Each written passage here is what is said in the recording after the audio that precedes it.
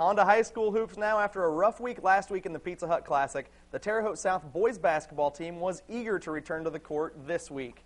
South hosted Warren Central in a MIC conference game tonight, and Jeffrey Turner would have himself a big ball game.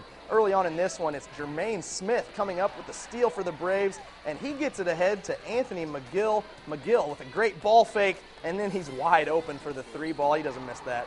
Then Derek Schaus brings it up for the Braves. He leaves it off for Jeffrey Turner. Turner knocks it down, 3 of his 25 tonight. That shot led to a Warrior timeout. But Warren Central answered. It's Dorian French getting to the bucket, kicking it along the baseline to Devin Davis. Davis, a special sophomore, verbaled to IU.